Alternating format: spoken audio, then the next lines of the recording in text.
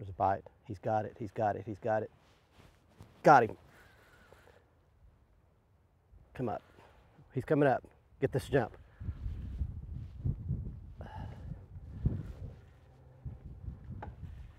Well, now he went back down. What have I got? Be a smallie. Wow, he's fighting hard. What a smallie, man.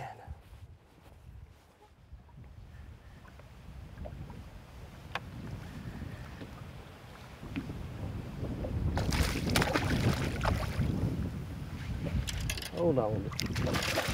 Hold on, baby.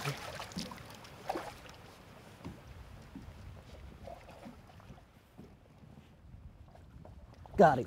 Look at that toad. Oh, it's a giant smallie. My goodness.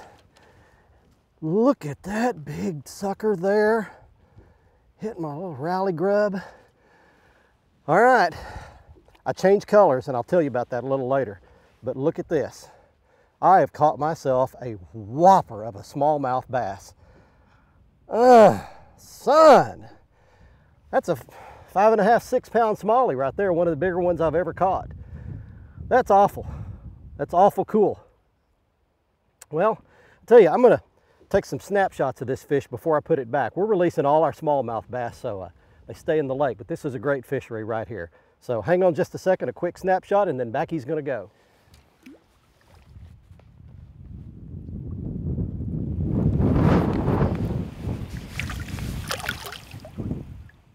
And away he goes.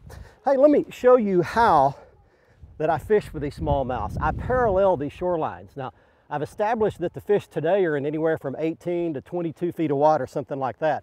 So what I do is I don't cast straight in at the shoreline. I look at my depth until I pull back and I find that right depth, which is around 20 feet or so. And once I get in that, then what I do is I cast downwind and parallel with the shore. So you can see I'm casting straight in front of the boat, and I let that grub go all the way to the bottom, but I don't let it stay on the bottom. All these rocks, it'll get snagged down there. So as soon as it ticks the bottom, then I raise that rod tip high, and I use mostly the reel handle and a little bit of swimming motion with my rod tip to keep that grub off the bottom and keep it moving. So you want to keep it moving, but you want to keep it a foot to 2 feet off the bottom, something like that, when they're down on the bottom like they are today. So again, let it touch the bottom, rod tip high, short little spins of the reel handle, little pumps of the rod tip, and just keep it just off the bottom, parallel with the shoreline, not at the shoreline, and that will keep your bait in that target, in that strike zone,